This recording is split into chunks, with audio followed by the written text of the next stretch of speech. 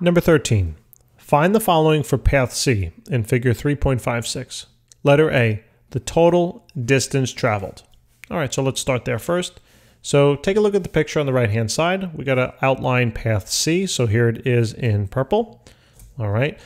So in order to find the distance, remember the basic definition of distance. That distance, right, is equal to the actual ground covered. All right, it would be like if you were in your car, what your odometer would read. So if we start here, here's our starting point. Okay, I'll label it S. And right here is the end point. Okay, I'll label that E. Now remember that all blocks are 120 meters on the side. Okay, so let's see. So we travel north 1 block, that's 120 meters, right? Okay, so that means, let me write down 120. Then next, I travel east, right? 1, 2, 3, 4, 5 blocks. So that would be 5 times 120. Okay, great. Plus then, I travel south 2 blocks. Okay, wonderful. So that would be 2 times now 120. So then back to the picture. Then I travel west, right? 1 block, so that's 120. Then plus, I travel north 1 block, right? So that's 120. And then I travel, it looks like, west for 3 more blocks there. Okay, so that's 3 times 120. So fairly straightforward. Your distance here is just plug it into the calculator. All right, so 120 plus 5 times 120 plus 2 times 120 plus 120 plus 120 plus 3 times 120. And we get a value of 1,560. So 1,560 meters. That's the total distance. That's the total ground covered. That's what your odometer would read.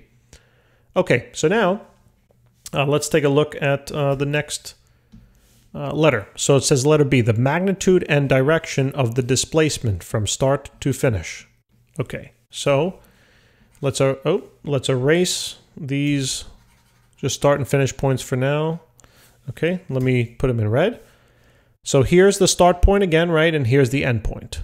Okay, so if I started here and I ended at this location, if you just had to purely look at the difference or the distance between your start and end point, what would it be? Focus on the graph. All it is this distance. That's it. How much is it? It's 1 block, right? It's 120 meters. That's it. Okay, and it's east, right? We traveled due east. So just keep that in mind. Our answer should be 120 meters east. Okay, but what I'm going to do in order to solve that because they want us to do like the analytical method, blah, blah, blah. So what I need to do is I need to look at this by using a component table. All right, so let me create my component table. Component table. All right, remember the component table just is X and Y values of all of my component vectors. So if I had to look in this problem, let's see how many vectors we're going to have. So this would be 1 vector going straight up. Then this whole thing would be 2 vectors. Meaning, not 2 vectors in total, but that would be vector number 2. Okay, now we go down, that would be vector number 3. Then we go west, that's 4. North, that's 5. And then finally, we go west again, so that would be 6. All right, so I have 6 vectors in total. So I'm going to call this V1, V2, V3, V4, V5, and V6. Okay, if I add up all of the components of all of these vectors, I will find my resultant vector. Okay, so let's do it. Here's the first vector right here. I'll label it number 1. What is the x component? It's 0, right? There is no x component to it. It's purely vertical. What is the y component? Well, since it's going in the positive y direction, it's exactly 1 block, so that would be 120. Okay, easy peasy. Now here's vector number 2. Remember, we're starting here now, and we're going all the way over to that side. All right, so for vector 2 now, remember your axis would essentially start right there. Okay, if you had to think about it.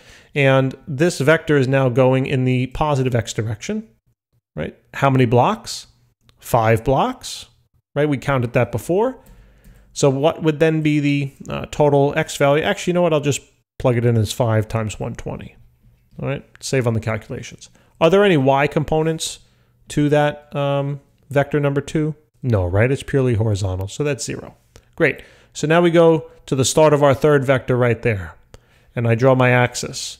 And I realize that this next vector is pointing straight down. So there's no x component to it, right? So I'm going to put 0 in the table for that. And there's only y component to it, negative y that is, and it's going down 2 blocks, right? So there's going to be a negative 2 times 120. Okay, easy peasy. Great, so let's erase that.